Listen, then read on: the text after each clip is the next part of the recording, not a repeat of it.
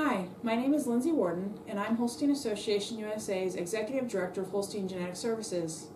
Today, I wanted to talk to you about a few facts you might not know about the Holstein breed of today. We all know that Holsteins are widely known and respected for their superior milk, fat, and protein production, but I wanted to take a couple minutes to highlight some recent information that speaks to the improvements that the Holstein breed has made in regards to health traits, particularly fertility.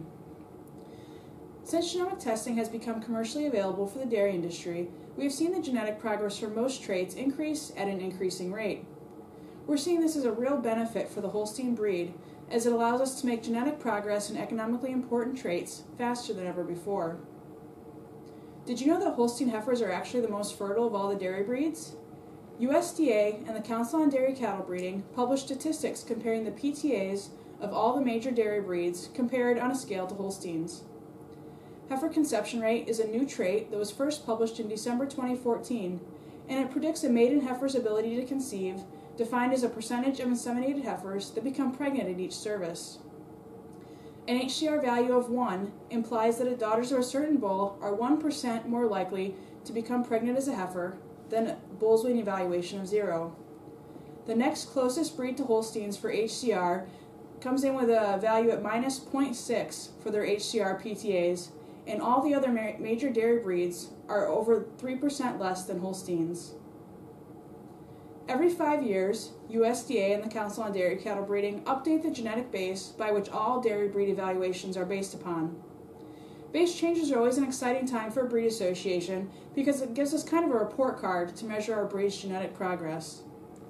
Holsteins made the most genetic progress in many core traits such as pounds of milk and pounds of protein, but the most exciting part was the high marks that Holstein cattle scored for fertility and health traits. Holsteins made the most genetic progress in productive life, making an improvement of 1, which equates to about 2 additional months in the herd.